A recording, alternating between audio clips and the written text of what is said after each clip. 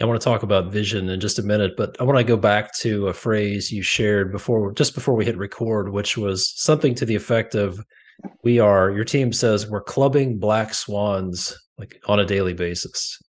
Can you explain what that means?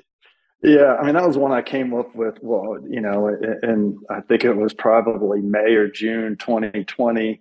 We've all talked about the pandemic and everything enough. We've beaten that one, but God, we had projects stopping. We had, and then you went from, okay, projects are coming back, and now material prices are going through the roof, and now you can't get permits, and it was just kind of one of those things like what's the next fire that's going to happen today, right? And so we kind of nicknamed it around the office just clubbing black swans on a daily basis, because it felt like, you know all of these things that are supposed to happen maybe in your life, of these random events in the financial crisis and all this other stuff were happening about every other day, and you're just trying to get by and survive.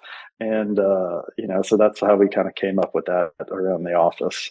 In the construction industry, the default is to have more of an auditor or negative mentality because we're always looking for what's wrong, right? Always Right. looking for what's missing in this scope of work, what the owner's trying to get over on us in the contracts, what this guy's not doing, what's not happening, looking for deficiencies, right? And then on a macro scale, you start looking at, well shit, what's going to happen next? When's the next shoe going to drop? And it can put you in a pretty negative mindset where you're just constantly waiting for bad things to happen, and maybe you only see bad things. How did you keep your team moving forward with all those black swans? And for those of you who aren't familiar, like, what the hell's a black swan? It's like Chris Voss talked about. Actually, there was a book called Black Swans. There are these rare events, because most people think swans are all white, but there are some black swans. And a black swan is this event that comes out of nowhere, like COVID-19, the Russia invading Ukraine, and all these other crazy things happening, a shipping container getting stuck in the Suez Canal or wherever that was. Those are black swan events. So when all of these black swans are attacking you guys and you're clubbing them every other day, how do you, as the leader, keep the team somewhat positive and focused on moving forward?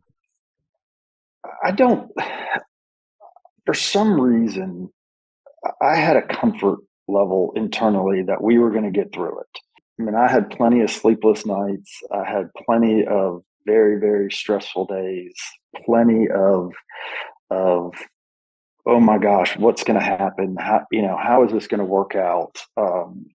And really went to the core values, and just had this kind of faith that we were going to get through it. I don't know why, I don't know how, and just said, hey, tomorrow we wake up and we put on our boots and we go back to work.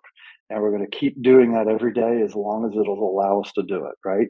And at some point things will change, and it'll go the way that we want it. Right. And I think the changing in the strategy, the changing in the vision helped us keep that kind of positive mentality, because we started seeing rewards from it, and we started getting the projects that we want, and we started working with the people. I mean, our clients before were great. We still do a lot of work with some of them too, but we all got a lot happier, I felt like, because we were chasing projects that internally fulfill us, right? And that's rewarding in itself. And things just kind of slowly continue to pick up speed.